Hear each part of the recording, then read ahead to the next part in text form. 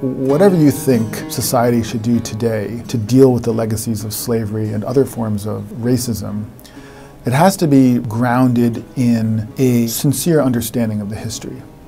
People have to know what happened.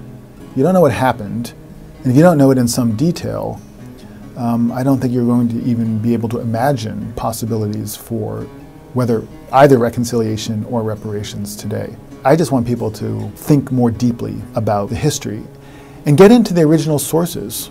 Don't just read textbooks about it or YouTube videos, but read through things like the Articles of Agreement that was signed between Thomas Malady, the Jesuit priest who was the head of the Maryland province, and Henry Johnson and Jesse Beatty, two planters in Louisiana.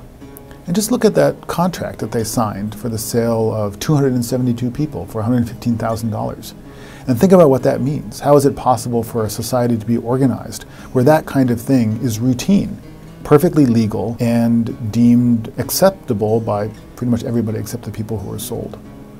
So if you can kind of wrap your head around how a society does that, then maybe you'll be more attuned to what's going on around you today.